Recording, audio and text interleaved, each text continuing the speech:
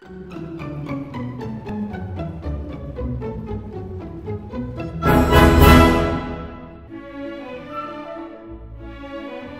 have always been a member of Grand Jeté.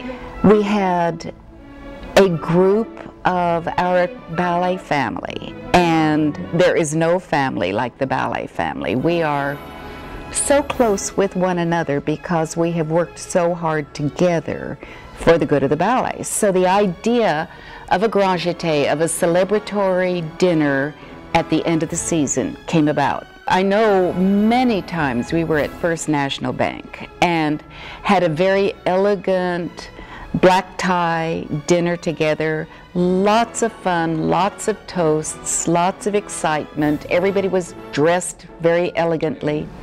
When Musya and Yasha would walk into the room at Founders, they were the king and queen, beyond a question. They were the shining stars, but we were equally important. It wasn't that they lorded it over us. They recognized our role, because without money and without intense partisanship, there would not be a ballet. In those early Grand Jeté dinners, I remember the clink of the wine glasses. I remember the just burbling excitement because people enjoyed being there. We were all comrades in the field, as it were, and here was our time to celebrate. We were all celebrating together the end of another season, looking forward to a new season, watching the ballet grow, watching it go from student performers to the first few professionals, and finally it was all professional. All of this development was celebrated at those times. We are a family. We are balletimains. We are energized by the ballet, and then I think in turn we energize the ballet. I started ballet at about 4 and actually was in the first baby class of Miss Larkin and Mr. Jasinski's. And I think that I was the first person to be in the baby class and go all the way up and into the company. For the Grand Jeté at that time, in the 80s, there was one event a year, and that was usually down at, I think it was at First National Bank. They hosted us for a black tie dinner, and it was quite the event, you know, probably a champagne reception and visiting with the other supporters of Tulsa Ballet, and then a lovely, lovely dinner. The artistic directors would speak, maybe there'd be a guest speaker. They were always very happy occasions. The company by then really was coming into its own, and it really, at the time I joined, was at the culmination of the Jasinski's career. I remember this very distinctly. George Singer was either president or had been or something, and they were talking about this, the first endowment campaign, which was going to be to buy this building, the building we're in now, and buy the land next to it, and no one was willing to chair it. And at the time, I was really young and didn't know any better, probably. And so I decided to do it, because at the time, Tulsa Ballet Theater was spread out in 5 different locations, and we had to have everything under one roof somehow. And Walt Helmrich was very involved in that, and Donna Boss. We raised 2.6, I think it was, at the time, and it was enough to purchase the building and kind of get things running. And Mr. Jasinski was still alive. And I got to make that phone call to talk to Miss Larkin and Mr. Jasinski about that. And they popped open this bottle of champagne they'd been saving forever, and while I was on the phone. It was a memory that I will always have, really exciting. The name Founders started with Jerry Noble. She was the development director at the time, and actually Billy Barnett was the first Founders chair, she and Howard, and then Joe and I were second. I do think that Founders changed quite a bit over the years, because it did begin as a dinner to thank people for giving money over and above maybe what they would have given normally. And then I think Marcello came on and saw a need to make it a lot more personal, involving the dancers. And I honestly think that was a brilliant idea, because people do want to get to know people better up close. And with dancers, it's very hard to do, because they're on a stage and you're far away from them.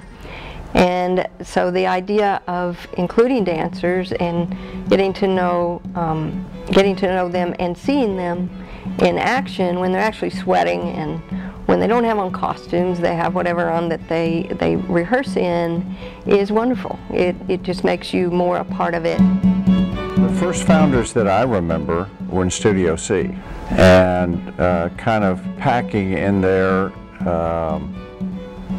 and just, it got to the point where there wasn't any more space in there, and people would come late and they'd be standing almost in the hall outside of Studio C to watch.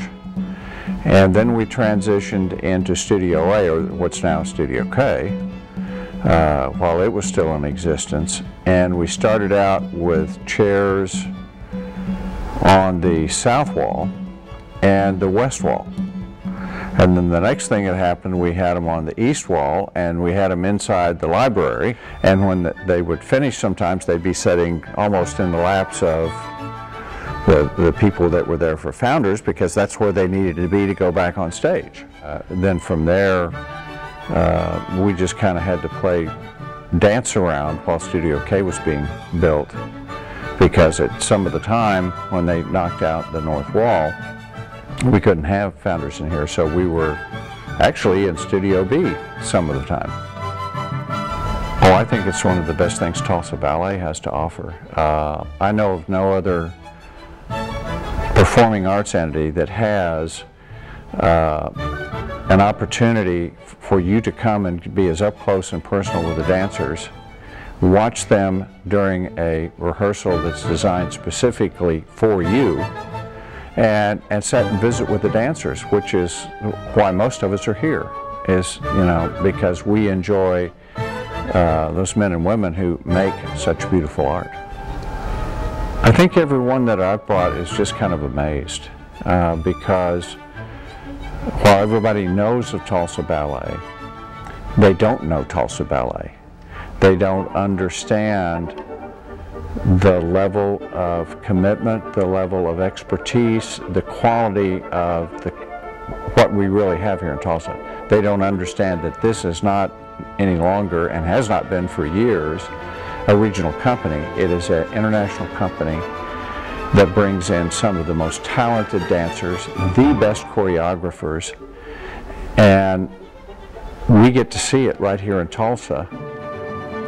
From a board president's perspective, I would say that Founders is one of the most critical things we do at Tulsa Ballet, besides the performances, of course. But in order to enable the performances, of course, we have to have the support of our patrons. And the Founders Group are our most dedicated and loyal patrons. And the events that we offer them are just so much fun. It's a true insider's look at Tulsa Ballet. They would never have that experience otherwise. And you just get to hear lots of interesting tidbits. You get to know the dancers, and it's just a really, really good way to recruit and develop patrons to become donors. So when we first started coming, it was still in the old studio where it was crowded and everything, but it wasn't so comfortable, but it was a good way to meet people because we were right next to each other and you just kind of had to start chatting.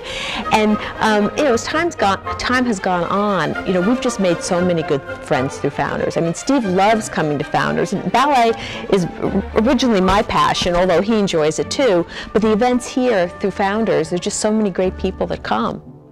I brought a young man just to the last Founders last year that I had just met him.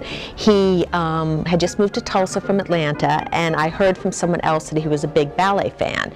So fortunately we were having a Founders before the Creation Series, so I brought him and introduced him to all of my friends, and then we saw the performance, and then afterwards at the reception on stage he got to meet all the dancers, and he got to meet Ma because we had danced one of Ma's pieces at that particular, and he was just absolutely, every time I see him, he talks about it. My partner and I came to the Founders event.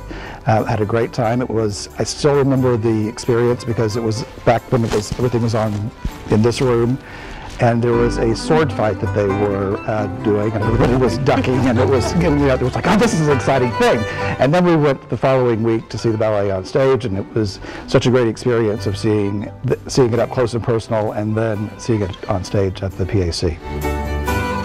The transition from being a Founders member to chairing Founders has been a great experience because I've had such great commitment from the ballet staff and from all the other members that have been helpful with suggestions, lots and lots of suggestions, and we've been implementing as many of those as possible.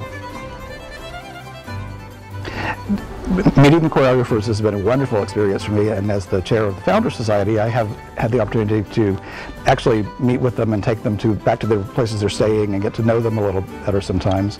And it's interesting when they're away from this facility what they actually say about the Tulsa Ballet.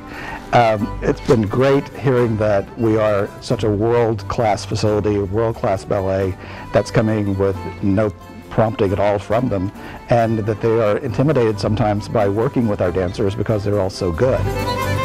My dreams for the future of Founders would be that people can't wait to come to the next Founders event because they don't know exactly what's going to happen. But I think it's a very important thing for Tulsa that we have such a strong ballet company from an economic development standpoint, and I think that that's a recruiting tool that a lot of companies use to be able to recruit young people. And I think that we can build on that with Founders and continue to get younger people involved.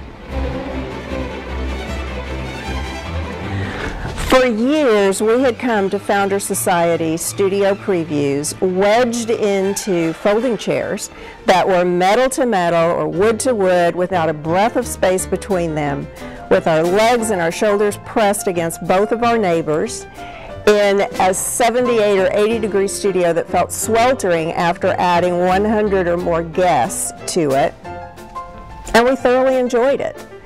We were part of the stage, part of the action. It was up close and personal to the extreme. And then we embraced Marcello's vision of a true performance theater. And in 2008, we opened Studio K.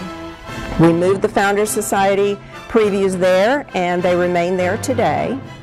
Still a small, intimate space.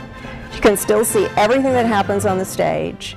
There is still that amazing exchange of energy between the audience and the dancers, and creates that uniquely synergistic experience. So a lot of the good elements from the past have been retained, but now we have professional audio and lighting and a little bit more comfort for the audience, and a real state-of-the-art ambiance. It has to be one of the top theater experiences in Tulsa, and I think the Founders Society previews rank right up there with one of the top experiences in the city. I think there are two important perspectives about the Founders Society since moving to Studio K. The first was best said by Dance Insider at the grand opening of Studio K when they wrote to the world something along these lines. What Tulsa Ballet has created is what a community-based arts revolution looks like, including the spectacular Studio K dedicated to the Founders Society and the creation of new works. That's a profound announcement to the world that Tulsa Ballet has arrived on yet one more level. And the other perspective is a Founders Society renewal rate over a period of recent years that exceeds 90%. Now, in this age of entertainment overload with such a huge array of options for every entertainment dollar, for anyone to say they have a 90% renewal rate is incredibly positive. I think we attribute that, of course, to the loyalty of our patrons, who we value above all else, and also to the quality and the fun of the Founders Society. The Founders Society has managed to embrace its history, and yet through the years evolved to remain modern and relevant. Tulsa Ballet's Founders Society is a winner in anyone's books.